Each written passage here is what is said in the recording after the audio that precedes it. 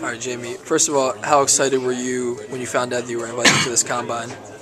I was really excited because I've heard that if you come to this combine, like 90% of the people that's here get drafted. So that's a good amount of number. That's a good number. So I'm looking to get drafted. Definitely. Yeah. How do you think the tournament run you guys had at VCU helped your stock and helped you get more attention and possibly get drafted? Honestly, I think that's the only reason why I'm here, because of that run. I mean, I did do really good in the tournament, but that helped out tremendously.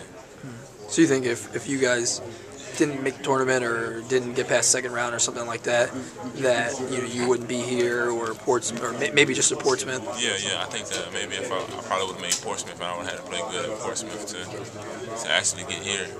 But yeah, I'm definitely excited to be here. You ever look back and just think about that run you guys had and just how amazing that was for you? Just not just fun going through the tournament and getting deep, but to help you personally in your career. Yeah. I mean, I'm going to always look back on that, no matter what. That's something I'm going to be able to tell my grandkids when I get older. So yeah, that run was just an unbelievable run, and something that we made history for VCU. How were you guys able to do that? I mean, do you attribute a lot of it to Shaka Smart? Was it just you guys coming together and shooting well during the tournament, or what do you think it was?